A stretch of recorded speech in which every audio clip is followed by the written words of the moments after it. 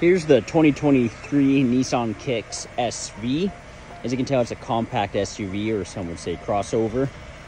Beautiful headlights on this one. The grille is quite bold. It's quite large as well, which looks great. I do love those lines on the hood. Gives it some good character as well. You do have some two-tone alloy wheels. I believe they are 17-inch rims. Moving around to the side. Yes, it is a hatchback since it is a compact SUV. This one here does have the rear backup sensors, backup camera as well, tucked in underneath there. Those taillights are very sharp. I do love that V pattern that they have going on there. Looks great. You do have the wiper blade as well.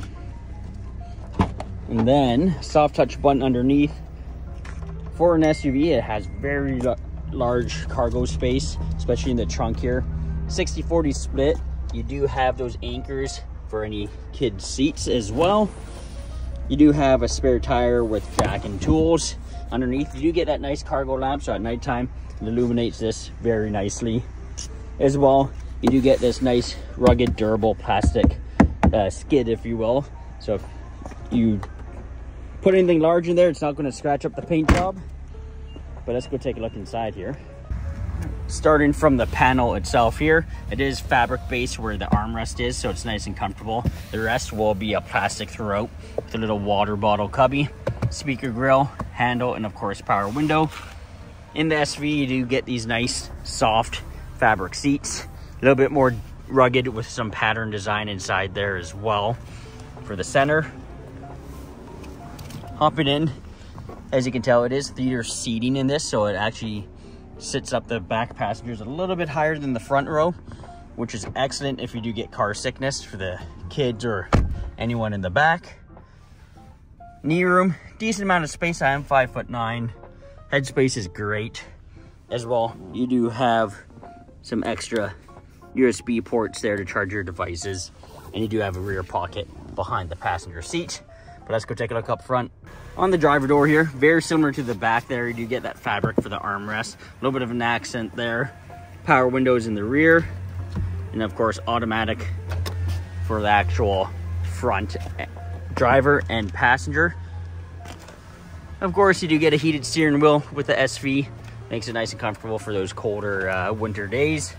Manual seating, you can, of course, lower or raise if need be. The seats do hold you nice and well. They added a little bit of stitch work throughout there, so you actually see that pattern real nicely throughout. Hopping into the car,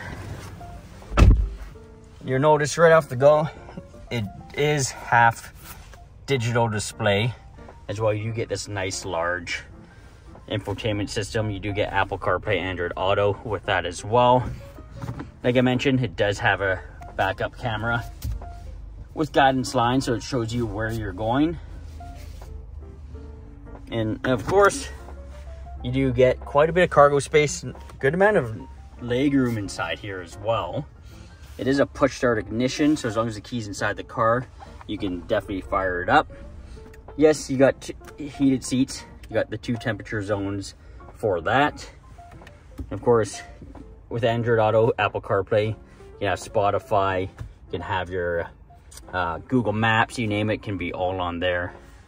For the display is actually quite sharp. You can actually customize it quite a bit throughout there. So you can customize the display, main menu, welcome effect. You can do a bunch of different add-ons. Yes, you do get your Bluetooth. Yes, you do have your advanced cruise control. Very comfortable.